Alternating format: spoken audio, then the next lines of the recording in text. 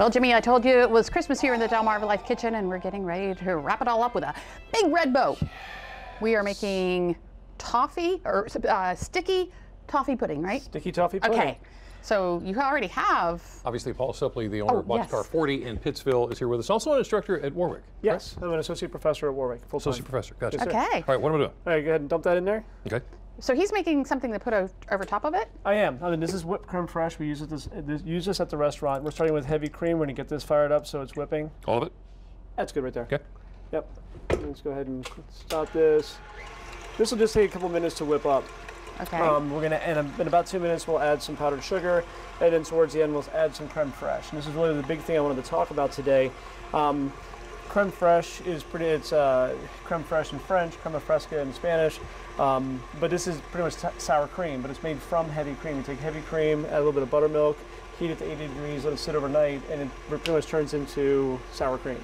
Oh. So really cool thing to cook with, because if you try to cook it with sour cream, a lot of times it'll break because it's made from milk. Right. A lot of it's made from skim milk. This is made from heavy cream, so it keeps that consistency. So things like beef stroganoff, things that you need to have a nice creamy flavor to, it's great stuff to use. Okay. So it is one of the things that we teach at the school. The sticky toffee pudding is pretty much a date cake, and like, As in date the fruit? yes. Yeah.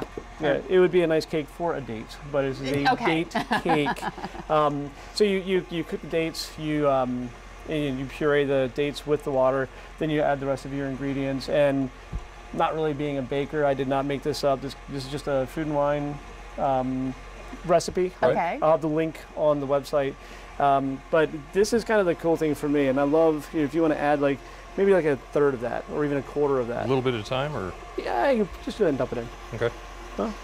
Now, does it, the colder That's you good. have your ingredients and everything, does that make it kind of whip up faster? Yes, and I just pulled this out of the refrigerator just before we started. So yes, colder better. In fact, if you can chill the bowl, even better to do that. Yeah, So, yeah. same thing like when you're grinding meat, making sausages and stuff. You want everything ice cold. So you have these proteins in here. So you can see it's already starting to take form. So we're going to take some of this creme fraiche, and again, a lot of people are going, actually I'm going to add a little bit of vanilla first. Ooh. This is a really good Bourbon vanilla paste that we use. Okay. So, Jimmy, if you want to add 2 good heaping spoonfuls of the creme fraiche. You are extremely precise in your measurements, aren't you? I know I am. Very important to get that Just right. don't drop the spoon in. Oh, that would be bad. Be good TV, but It would be good TV. yeah. It's not my mixer, I don't care. So are you growing up some good chefs for the show over at Warwick? Oh, we've had some amazing graduates out of that program. And again, I've been there for 8 years, and I just saw today on Facebook that one of my students is now executive chef at a hotel in Dewey. Wow. We have a young lady who's executive sous chef at Kiowa Country Club in South Carolina, I believe. So it's a really cool place. Congratulations. Yeah, Thank you. congratulations. That's awesome. That's true. It's been fun. And if you would like the recipe, just send us a self-addressed stamped envelope to 1729 North Salisbury Boulevard, Salisbury, Maryland, 21801. Or you can find the recipe on our website, DelmarvaLife.com. Click on What's Happening Today. So we're going to whip this up. Okay. Now, this right here is why it's called Sticky Toffee Pudding. This is a toffee topping, so it's almost like, it reminds me of a burnt Italian caramel. Okay. So a little bit further than a normal caramel. These cakes have already been soaking in it. Okay, so this is, this is why you need good dental care. Make sure all your crowns are secure. Exactly. Yeah, this will definitely pull teeth out. But I do this for a lot of my clients during the Christmas season, and they absolutely love it. I can take 1 spoon. Oops, that's done. I can take about a spoonful of this, and then it's enough. You're a happy man. All huh? right. Yep. So earlier we were talking about the creme fraiche.